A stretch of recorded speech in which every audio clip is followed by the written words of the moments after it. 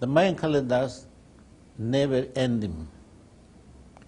The Mayan calendar is continuation of cycles. Like one short cycle have connection with another cycle, and this cycle has connection with another, and something like this is continuation and continuation. Go to the end, the cycle, but that cycle on short calendar, example, the calendar of 30 years, and then the next is 52 years. So the 30 years, it has connection with 52 years. It's like this.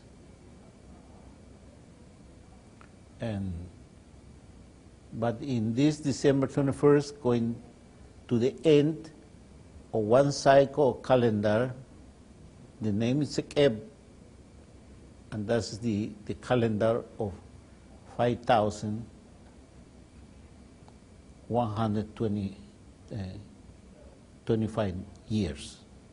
So, but this calendar of all these years had connection with another calendars too.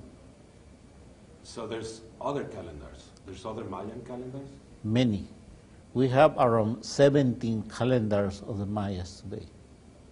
So one is for 23 years, another for 52 years, another 520 years, like this. And this big cycle is ending. The big cycle of 5,125 is ending in December 21st this year. What happens when the calendar ends? Well, another cycle begin again. Of course. And then, but the importance is on try to understand these calendars going to the end. According with the Mayan calendars, is a cycle of something about the sun, our beautiful Father Sun. Go to the end, and then start another calendar. So it's like this: never end, finish it, and finish everything. And the Mayan calendars is one connection with another, like this. But important is something going to happen in the sun, because it looks like go to the end, sun cycle, big cycle of the sun. And then December 22nd, start another. And the sun is cycling where? What cycle is happening with the sun? Suppose something is going to change in the sun. Exactly what's going to change, I don't know, because suppose long time ago, all the Mayas, they knew exactly what's going to happen. But since it came here, the Spanish civilization, it destroyed many things about this information. For me, I can remember some parts, but it's difficult because there's no more information. Remember, they destroyed the stelas, they destroyed the codes, they destroyed many things. But I know something about this because it's part of my education in the Mayan tradition. But completed information, I don't know, because, they destroyed it. So is there something we can do on that day? Well, my recommendation is like the Mayas, my ancestors, every time when you go to the end sun cycle, so we need to go in front of the sun to do meditation and pray for the next cycle. And we can ask, can be much better than this cycle. Next, it looks like more like cosmic information's coming for to understand the cosmos, the time of the cosmos. Why then all the predictions of destruction doom? Happened that because it's like in this crazy Western culture, when something go to the end, is come negative predictions, like the end something, the destruction, or many things like this. But not in the Mayan culture, because we understand when we finish one cycle, we need to pray to the time, to the cycle of the time, and ask to Hunapku to be much better the new cycle. Hunapku, what is that? Hunapku is the god in Maya, is our god in Maya. Hunapku is the giver of the movement and measure. So what's going to come in the next cycle? Movement and measure. Okay. Where are you going to be in December 21st? I hope can be in Chichen Itza, which is the most huge ceremonial center we have today close to my place and in the peninsula. Is the most huge ceremonial center. And I understand my ancestors, the spirit of my ancestors is there, is going to be there, watching us and praying with us to be better the next cycle. I've heard that there's a big cycle of 26,000 years, but you said 5,125. Well, remember I told you in the Mayas we had 17 calendars. One has connection, one is small with another a little more big like this. So all the calendars have connection all together. In December 21st is going to the end, one long count. That's Eric Thompson put that name. But the really long count for me is 26,000 years. That really, the really count, because it's the really moment when many things are going to change in the earth. So today, something's going to change, but the principle of us is the calendar of 26,000 years. Is when suppose the sun is going to appear in another place. Like today appear in the east. In the cycle 26,000 years can appear in the west. So big changes can happen in this way. They move things. Today, our earth, the sun coming from the east, suppose in 26,000 years it's going to appear in the west. But when that happens, it's because many things in the cosmos is going to change in our solar system. So is that the shift of the pole, the North Pole on the Earth? Yes, something can happen like this. And this is not the first time happening many times. That's one of the reasons in Alaska, you excavate there, you can find oil. Oil, we know, is part of the vegetation thousand years ago. So that's one of the demonstrations. That cycle went to the end many times. Is that then what's going to happen in December? Well, we don't know exactly. That's another information. I don't know. I don't know. Maybe many people, they don't know about that, because when the Spanish came to the Mayan land, they destroyed a lot of codices. They destroyed a lot of stelas.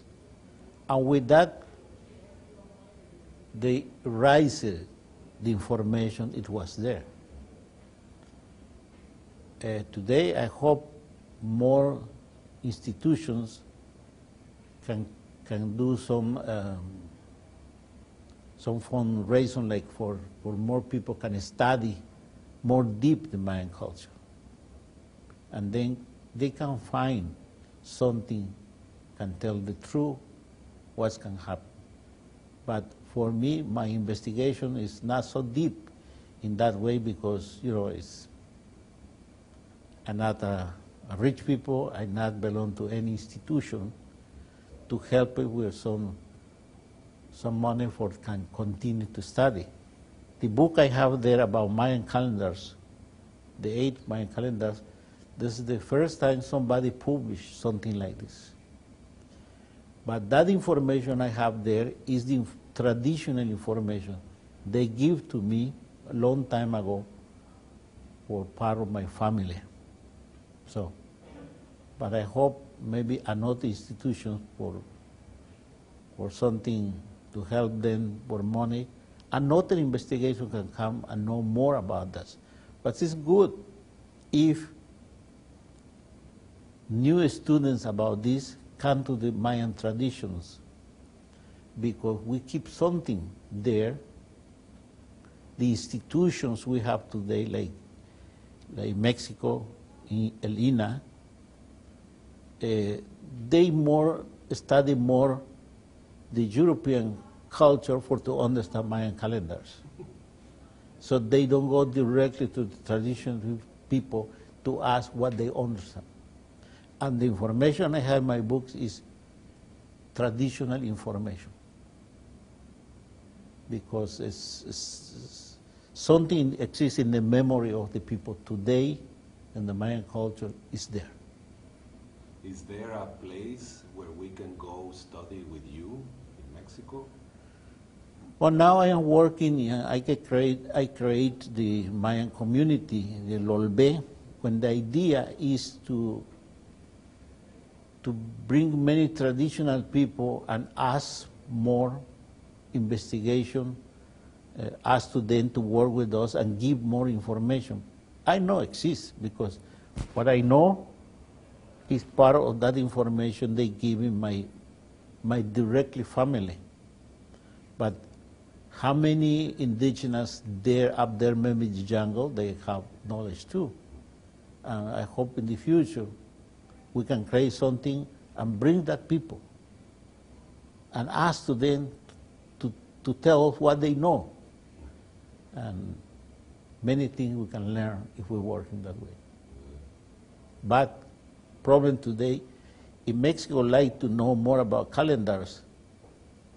They call in Europe, or they call people they don't know, not very much about calendars, and they can explain. And the institutions there, because some people from some university, Yale University, can explain something about calendars, it's better they took that than go to the traditional people. That's one of the reasons, big mistake to understand calendars. Today, in the official teaching in Mexico, Eric Thompson, he established how many years ago the Mayas started the civilization. And today, they're repeating the same story. Fray Diego de Landa, Eric Thompson, many things like that. But never go to the traditional people to ask. That's one of the reasons most of the humanity, they don't understand the Mayan calendars. But I thought the Mayans disappeared and they went to the stars. That is the story of von Daniken. The Mayas, we still are there. Look, they're Maya. Look at my eyes. I am Maya. So, mistake. Many mistakes in the Mayan education today, because they've been repeating what the Spanish they said about the Mayas, or what Daniken he said about the Mayas.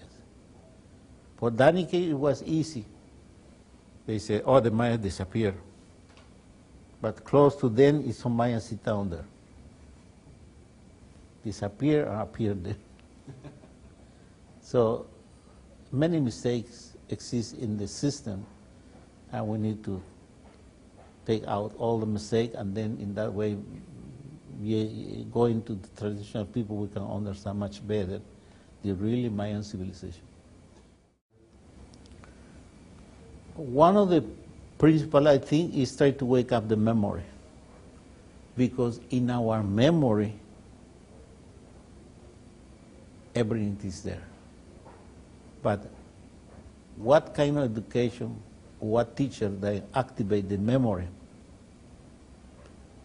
Or maybe we need to go deep inside the Mayan culture in rituals or activate the memory. But that memory, the memory, they don't have pollution. Because, since you begin to understand something with some theories, like, I'm coming now again to explain this. If you believe you're coming from the monkeys, and then you have memory of the monkeys. Okay? In Maya, it's not in that way it works. In Maya, we need to pray to the sun. We need to pray to the cosmos, because the sun wake up your memory. With the Mayas, in the Popol Vuh, in our sacred book, say, when Tepeo and Gugumats, they were here, they begin to watch how the Creator begin to do formation of the earth, of the Mother Earth. So Tepeo and Gugumats, they've been watching. So difficult to understand this, because where they were, Tepeo and Gugumats, they were in some place in the cosmos. And then, because they watched that, so they know the beginning of everything. What the Popol Vuh, they don't say, the monkeys, they were watching how the Creator had been doing the world. No? They said Tepeo and Gugumats. And Tepeo is the first creator for everything. And Gugumats is second, but one and another is duality. So how we're going to wake up the memory? Only working with the information of the cosmos. Not believing in theories like Darwin. Or, this is most terrible, when Freud came inside the history. Because you read Freud, with Freud, the theory of Freud, everything had connection with sex. In the beginning, we're not having this body. We are only the spirit of the cosmos. So, but today, to understand your mind, you need to understand the theory of Freud, and the system they accept that theory would explain the process of the mind. Men in Maya, it means believe, create, and do it, and that's the process of the mind. So no, the sex is good, but came late. Well, I want to thank you very much, Humbats, for sharing the knowledge and reaching out to us. We hope to see you in the 12-12-12 conference, if not before, in the Mayan lands. Can you give us a blessing to the camera? Can you bless us all? Thank you. Thank you, beautiful time we're living today. And thank you to this beautiful place. They let us give the Mayan information, the traditional Mayan information. Because I know many people are going to watch what we're saying and with what we're trying to understand. So many people are going to watch this, and I know they're going to begin to wake up the memory. The memory is everything is there. So be it. Thank you. Thank you. For more information on the next Star Knowledge Conference, go to starknowledgeconference.com.